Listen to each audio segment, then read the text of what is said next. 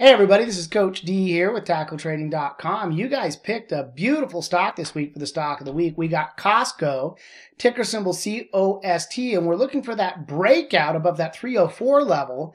And it's got a beautiful profit target and an appropriate reward to risk ratio. What's really important on a trade like this is that you're using appropriate position sizing and stop loss so you can control and manage and mitigate the risk.